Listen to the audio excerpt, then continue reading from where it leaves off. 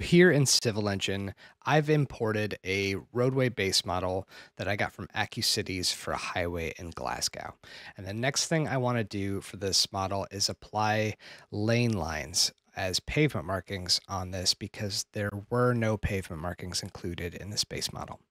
And the way I like to do this is to establish first a guideline so that I can offset lane lines a set width. Here I'll probably do 12-foot lanes and show you how I do that.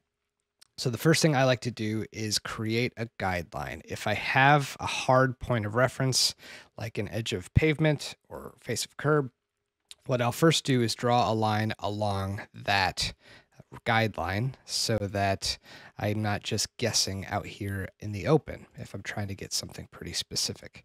So I've got my path visualizer on, and I'll use the curve path type. I'm going to just trace along this median edge, applying points every 20, 30 feet or so. So I establish that edge of the roadway.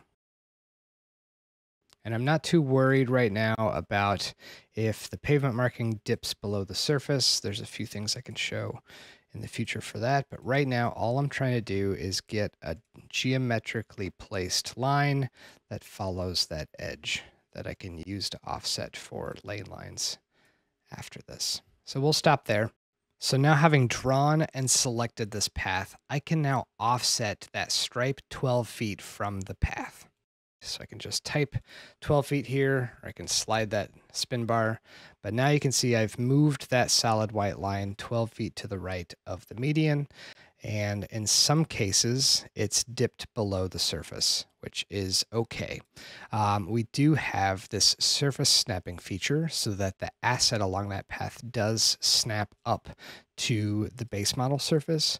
But you'll see in certain cases with flyovers or ramps or bridges or things like that, that if those are part of the same base model, those may jump even higher. So I do kind of like using this just as a guideline to then go and place a pathway for that lane line over the top, tracing over that line that I know now is 12 feet out from that median.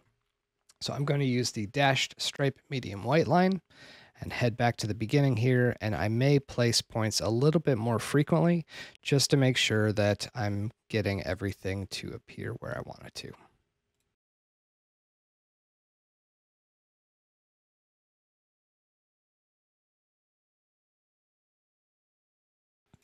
There we go. And along the way, I might have missed a little bit. I can go ahead and just grab that node and use these arrows to shift it over so that I do make sure that all those nodes are hitting that guideline from a left-right perspective. So we can make a couple adjustments there. So now I've got my dashed white line along that guideline, and I can take that first line that I drew. I could either delete it or just turn it off. I'll just turn it off for now. So now you can see I've got the dashed white line there that I know is 12 feet out from the median. This may not appear perfect. You may see some instances where the pavement marking line maybe dips below the base model, but that's okay. There's a few other things we can do to adjust that. In this case, we could potentially select that path and apply another node, and then take that node and use the blue arrow to pull it up a little bit. But ultimately, we do have the surface snapping feature. If you don't have any flyovers, that's a really good way to get all those stripes to appear on the base model surface.